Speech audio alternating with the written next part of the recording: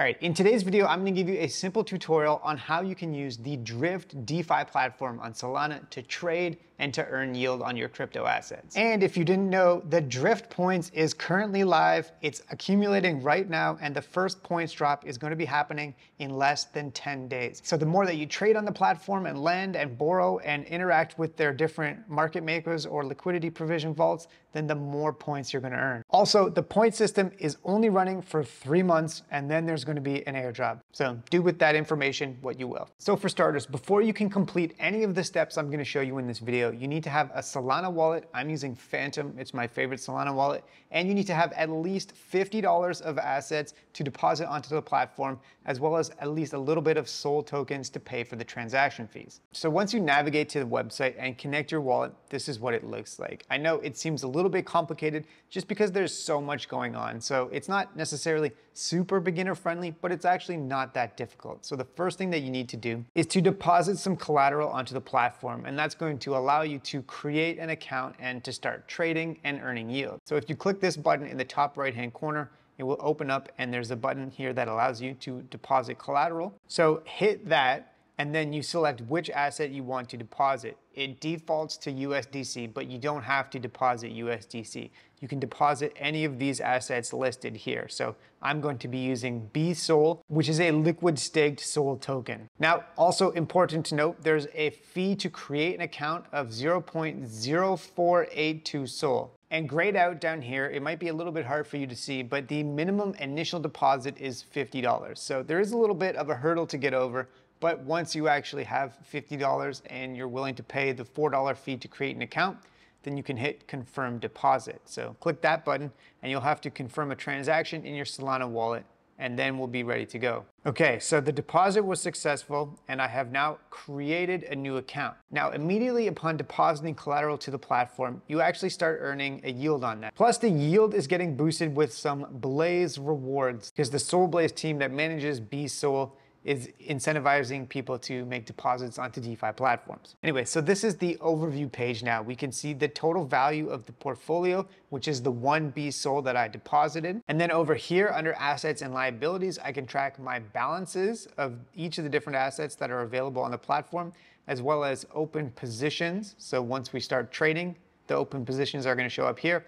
And then you can track your profit and loss right here. And this overview page here is just a simplified version of the first 3 tabs on the left. So balances, it's the same thing. You can just track how much of each asset you've deposited onto the platform. Portfolio, you can track your profit and loss from trading. And then positions, you can track your open orders or open positions. So the important stuff in terms of what you can actually do on the platform is up here at the top. So there's the trade features and there's the earn features. So let's start with trading. I'm gonna start with the simplest one and then we'll work our way up to the most complex one. So this right here is the swaps feature, and you can just trade between the different assets that are available on the platform. So if I wanted to swap some BSOL for USDC, I would simply select how much I wanted to swap. Then if you're happy with what you see, and here it actually shows you the route that the swap is gonna take, then you hit on the swap button here and your wallet will pop up asking you to confirm a transaction. So hit confirm, and then it might take a second or two for that to go through. Okay, the swap was successful. Immediately, my balance updated. So now I have USDC in my account on Drift. And if I go to swap history here, I can see that trade. All right, now let's go over the spot trading feature where you can trade assets based on their current market price, but you can use up to 5x leverage. So this is a little bit different from swaps, and let me show you what I mean. Now, if you are interested in trading on leverage, in the settings under margin/leverage, you can just click this button here to turn on leverage, and you can select what the maximum amount of leverage you want to be able to use on your account is, and then hit save. At the top, there's a list of the different assets you can trade, and it shows you what the price movements have been doing over the past 24 hours. This button right here lets you toggle between the asset that you want to trade, so you can select which pair, and you can see all of them are paired with the USDC stablecoin. So let's say that we wanted to trade the Solana USDC pair. You can either buy this token or sell this token, so long or short. Now, even if you don't have any Solana tokens in your wallet, you can still sell it. And why is that? Well, because the platform will automatically detect how much collateral you have based on the assets that you deposited, and you can actually take a loan against the assets you deposited, so in this case for me, BSOL, and use that to sell Solana short or to go long if you want to use leverage. So let's say I wanted to sell or short Solana. I would select which order type. Market order is just literally the current market price. Limit order is where you set a specific price target that you want to hit. So let's say I wanted to sell short Solana at the market price, then I would use this bar here to select how much leverage. And this right here shows the maximum amount of leverage it would allow me to take, $339 US. But I don't recommend using max leverage in any circumstance. So let's say I was going to short Solana at 2x leverage or 1.98. Now this right here is saying it's going to sell 2.315 SOL, but I don't have that much in my wallet. I only have 0.11. So what happens when I actually confirm this transaction?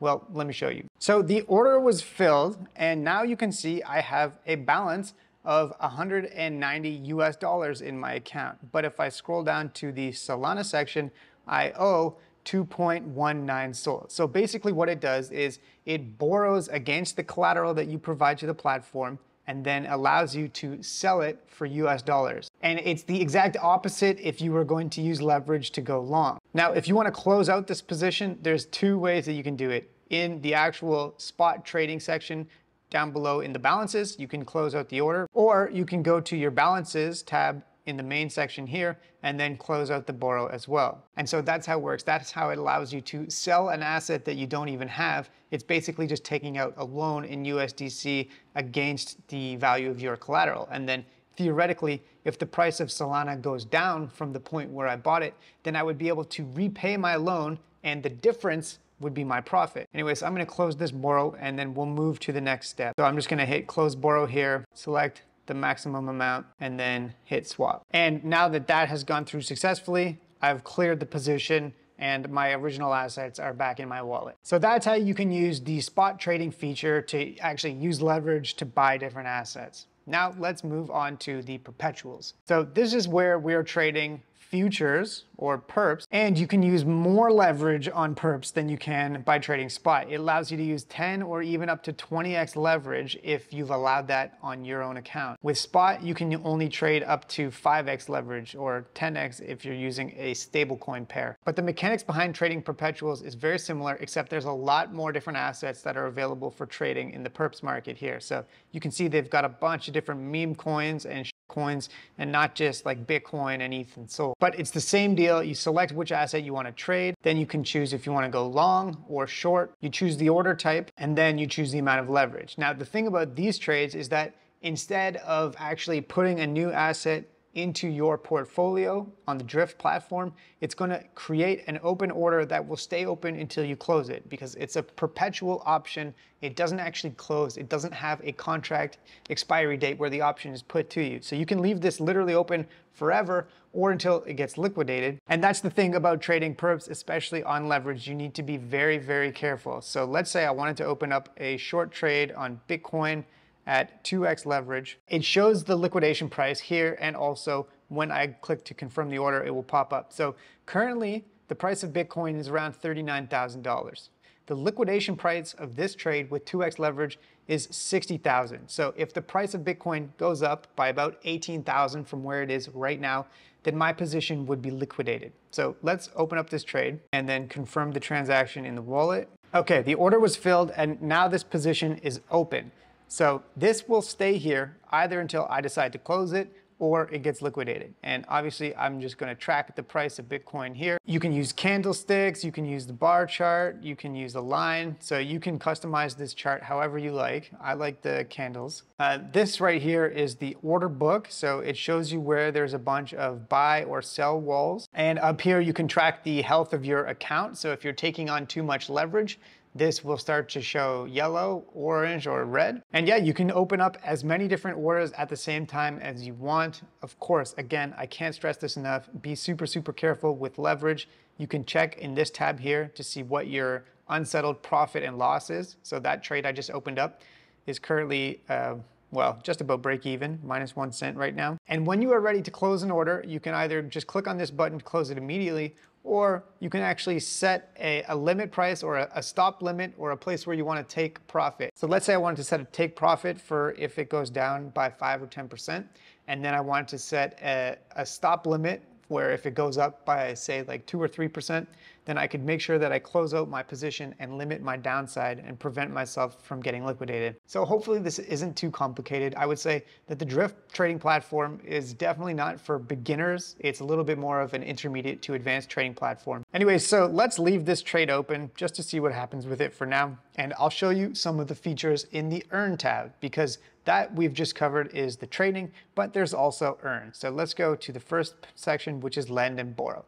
Now, when you deposit assets onto the Drift platform, you're automatically lending them out and you earn a yield depending on which asset you deposit. So the APR for depositing USDC onto the platform is almost 3.5%, but for depositing BSOL, which is the asset I deposited, it's only 0.11, so not that much. Now, you can also borrow from this platform based on the collateral you deposited if you want to. So up here where it says borrow, you would click this button and then you could select which asset you want to borrow. But Drift uses the same collateral that you deposit for all of the different features at once. So if you open up a position on leverage, and then if you borrow a bunch of assets, your account health is going to be affected based on every single thing that you do.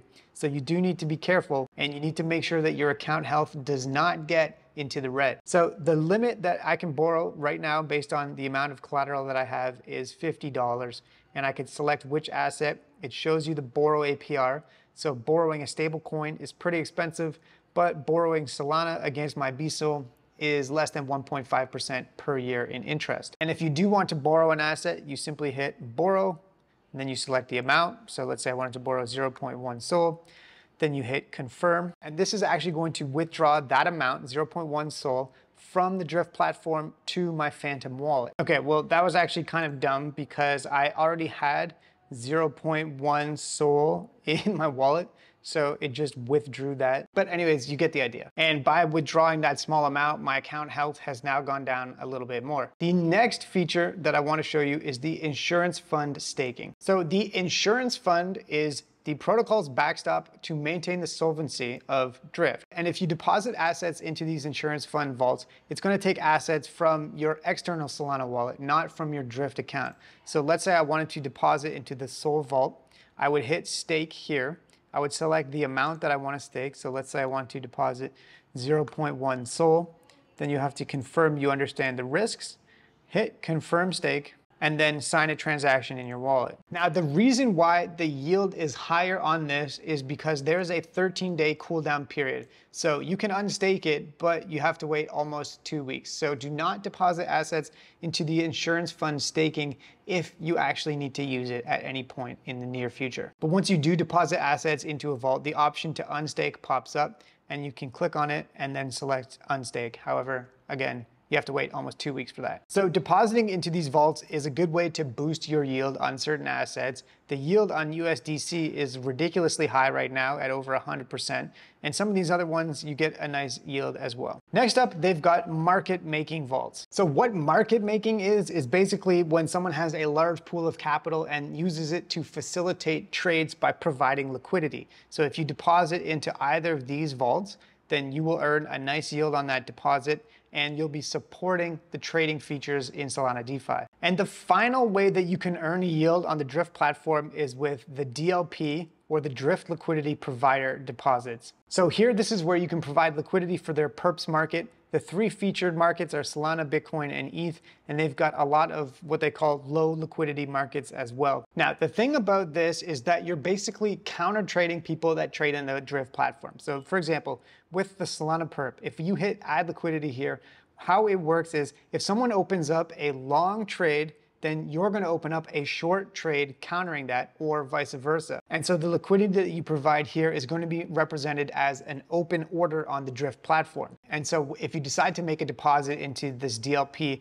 you can select the amount of Solana or whatever asset that you want to deposit. There's a few options here. And then you can select the amount of leverage, max leverage that you're willing to use for the account. So if you want to be super safe, you can just put 1x leverage And if you want to go max degen, you can go up to 15x leverage, which honestly, I do not recommend. Now, this is a little bit riskier. And so if you're just beginning and you want to dip your toes in the water, I recommend using the basic lend and borrow features. Maybe make a deposit into an insurance fund staking if you're willing to lock up your funds for 2 weeks minimum and earn a higher yield.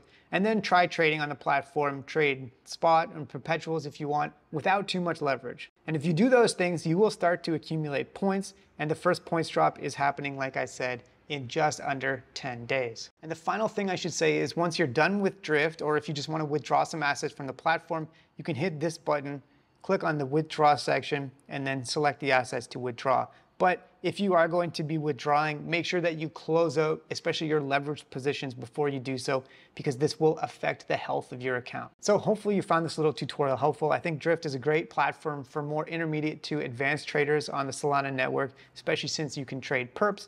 And look, my position, my short on Bitcoin is in profit right now. So let's just go ahead and close out this position and end the video with a nice 30-cent profit. Woohoo! And if you want to try out the Drift platform and support the channel, I'll leave my referral link down below, so feel free to use that. Thanks again for watching and have a great day.